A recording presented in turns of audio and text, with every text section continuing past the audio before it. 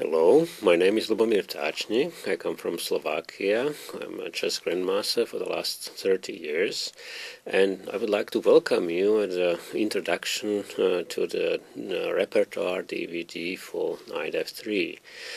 The idea behind Knight F3 repertoire is simply to offer an alternative to the choices that are somewhat limited after the first move d4. I have on the position Knight F3, but if you play d4, you are entering a wide space of openings, and of course the choice is on black. He can decide how he will defend against one of the main opening ideas. I mean, the d4 or e4 are the key moves, and well, there is no way around it. I mean, you have to open the game in the center. If you do Knight F3, you are leaving more options for white. First of all, after Knight F3, in comparison with d4, with Knight F3, you are covering the square e5, so it's impossible for black to play immediately idea e7, e5, which is the case if you play c4, which is I would say complementary to the Knight F3, then one of the main options for black is to play e5 immediately. Of course, this is nothing that should be too scary for white. It's only interesting to note that the move e4 introduces Sicilian defense for black, in the sense that, well, now black is playing as white, and white has the c5, which is similar to the, or c4, which is similar to the c5.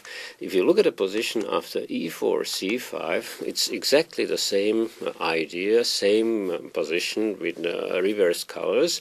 The big difference is that now white can make the next move. If you play c4, e5, you have a Sicilian defense in reverse, and well, now black, actually, I mean, the guy that has played c4 or c5 has the possibility to continue the game with the next move. There are many symmetrical ideas in the chess openings, and it should be no surprise for you, especially if you work with programs like ChessBase, if you are searching for some opening idea or some opening line, very often you discover that the same position exists with the mirror image with opposite colors, and chess program was written in such a way that it will immediately show you also the games that are completely symmetrical. The same applies for the move Knight F3, especially since one of the key answers after Knight F3 for black is d5, especially if his repertoire is built around King's Gambit, or things like Slav, then he will play probably d5 in the first move. And if you look at this position and compare it with d4, Knight f6, we have again the same symmetrical picture. After d4, Knight f6, it's white's move, and well, white is obliged to search for initiative.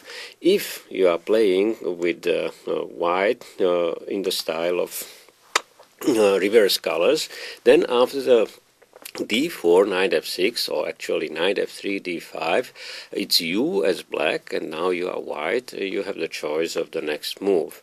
Of course, the big difference between white and black at the initial position before the very first move, the position is completely symmetrical. The only difference is a half a move that you have at your disposal if you happen to have white pieces.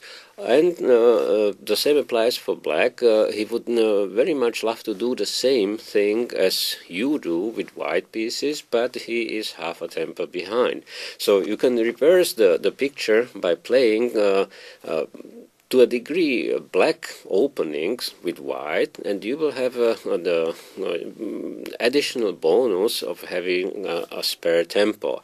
For some people, it's quite unusual, but you should be aware that well, if we continue in this vein and analyze the background behind these ideas, if you continue with G3, which is celebrating the Arete opening, very often black would do knight f6, bishop g2, c6, castling, and bishop g4. Actually, if you look more closely at the position, black is actually playing the collar opening. He's building his position around bishop g5, c3, d4, and so on. If you are white and you set up on the position of collar, it's the same as what black is doing in this case. So it's not the case only at the very beginning when you play the first two moves or two half moves. You can find analogies and symmetries in many openings and the whole complexes of openings. It's worth to note that one of the big discoveries for white was the possibility to play a complete black opening in case, for instance, like this. Knight c6, black is aggressively trying to occupy the center. White is content to play just like if he were black, and in this case he's playing simply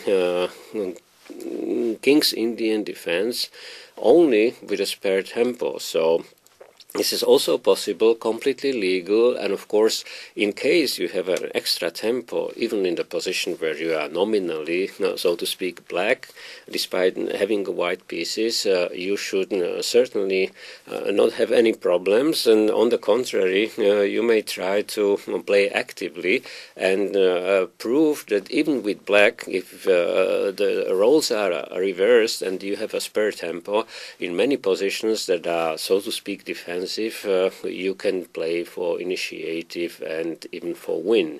On top of everything, knight f3 offers you the chance to avoid some unpleasant surprises in the opening, especially if you consider that these days people, after d4, knight f6, c4, e6, knight c3, d5, for instance, knight f3, would play aggressively bishop b4 and openings that are like Vienna opening or all kinds of modern queen's gambit openings where after bishop b4 black will play very quickly c5 and he will shamelessly try to grab initiative despite having to play with black pieces. This is not the only opening where you should know quite a lot of theory and you should be well aware of intricacies, even though as white, of course, in higher sense, it's unlikely that you will meet problems.